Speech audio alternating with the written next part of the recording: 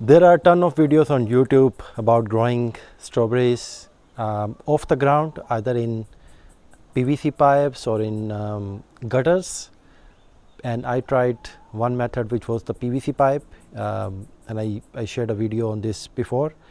I started doing this in June this year, which is our winter. So now it's spring, and I can say that that method has proved really effective. We are eating strawberries almost every day, and I have only 5 plants which are actually, which were mature and which have started producing now. So just wanted to give you an update on how it looks today and what are my plans for this setup going forward. So this is the top pipe, is the one that I planted in June, so about 3-4 months back. And you can see the plants that I bought from nursery at that time. They are doing very well. We are coming here eating almost every day, so that's good. Look at the strawberries. And then here you see the plants which I bought bare root, so they are taking their time to mature and then they will start producing. I'm just removing the fruits because I want them to become bushy. And then I installed this other pipe, I think a month back, which is another variety called alpine strawberries. So they are smaller size, and some of them are actually white in color. Can I get from the back side? So like this one. So this will actually not turn red, this particular variety, but it doesn't like too much sun. So our sun comes from that side, and then afternoon there is no sun, it goes to that side. So these guys will not get any afternoon sun. I hope that will be good for them.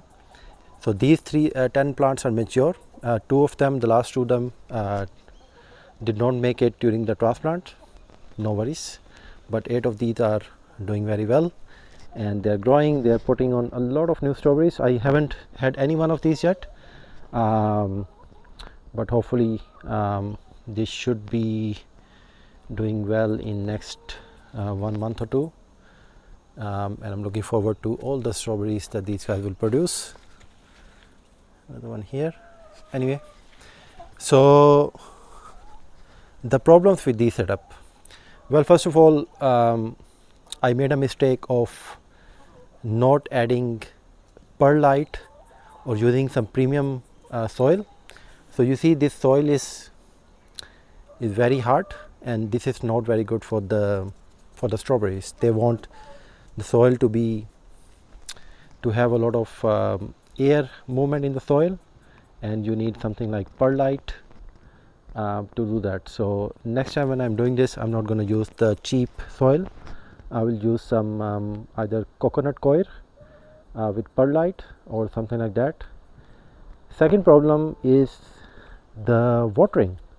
So I have to come in here and water through this entrance manually, and I'm not sure how long that water lasts, and if that water is actually coming from this side to all the way to there, because the drainage holes here, and these are drainage holes like almost everywhere, they drain the water before it reaches the other end.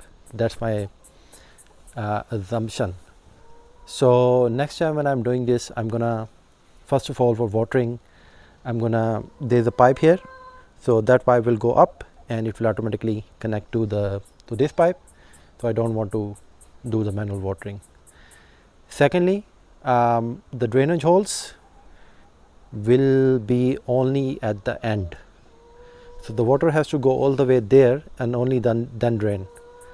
Otherwise I can't be sure the water is actually getting that part, and it's difficult to inspect it. Thirdly, because this has been so successful, I'm gonna take more 3-meter pipes, so at least 4 of them, and they will go that side and then they will go that side. So we're gonna multiply this 18 plants at the moment and add at least 40 more plants, because this has been so successful, and it's just so amazing to have these berries straight off the plant. They taste absolutely divine. You can't get in the supermarket this kind of quality. And obviously I don't do any fertilizer, any pesticide. This is all natural, whatever, you know, in the soil. So hopefully that can give you some idea of my strawberry experiment. I think it did well. I just need to do some improvements and then scale it. Until next video, bye bye.